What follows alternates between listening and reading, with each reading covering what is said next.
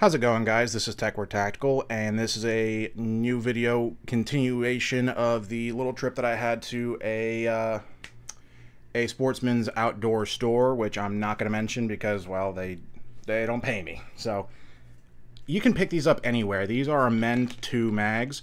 They do everything from rifle mags to pistol mags, from Glock and AR, and I think they do AK as well. I've been really on the fence about them, but I wanted to pick one up just to see kind of the quality that I'd be dealing with. That way I know for sure I can recommend or not recommend something to people. So this is going to be unbagging video of their Glock magazine. Amend 2, made in the USA. I like that.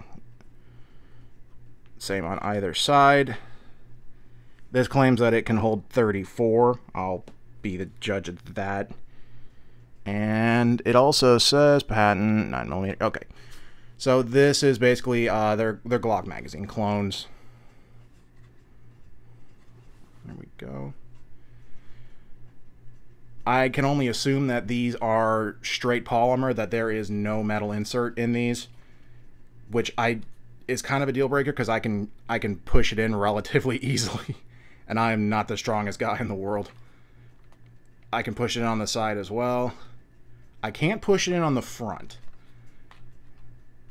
Can't push it in on the sides either. So that's a little worrying, but you know what? If I end up just getting a decent range mag out of it for the... What did I even pay for this?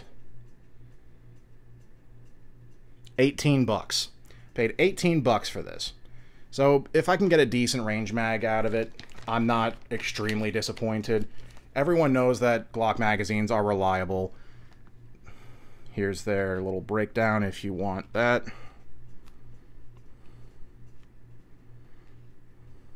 There you go.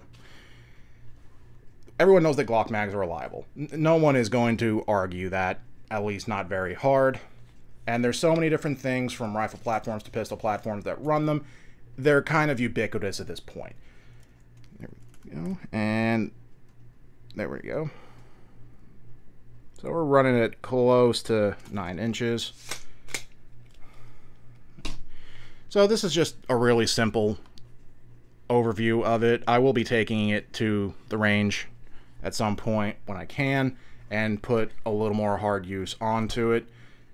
I have a bunch of different non-brand name magazines, which I like putting to the test, because a magazine is a magazine, and at some point we know that the brand name guys are going to do it well. If you buy a Dell computer, you know that you're going to get a Dell quality computer.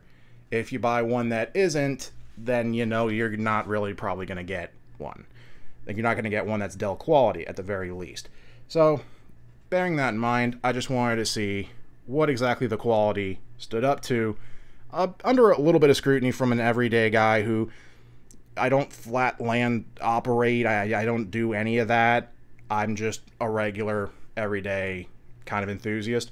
So we'll see where this goes. Thank you so much, guys, and I'll see you in the next one.